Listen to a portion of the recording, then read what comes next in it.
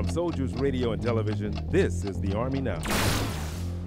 After 4 months of extensive training with 121 soldiers based out of Fort Hood, Texas, the Afghan National Army's Field Artillery Unit is ready to take their final exam.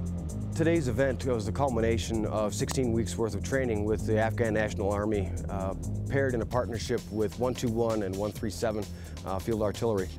And today's shoot was the graduation and certification shoot for the Afghan National Army soldiers. The team from Joint Base Lewis McChord's 137 Field Artillery will continue to develop and fine-tune the ANA's FA mission capabilities.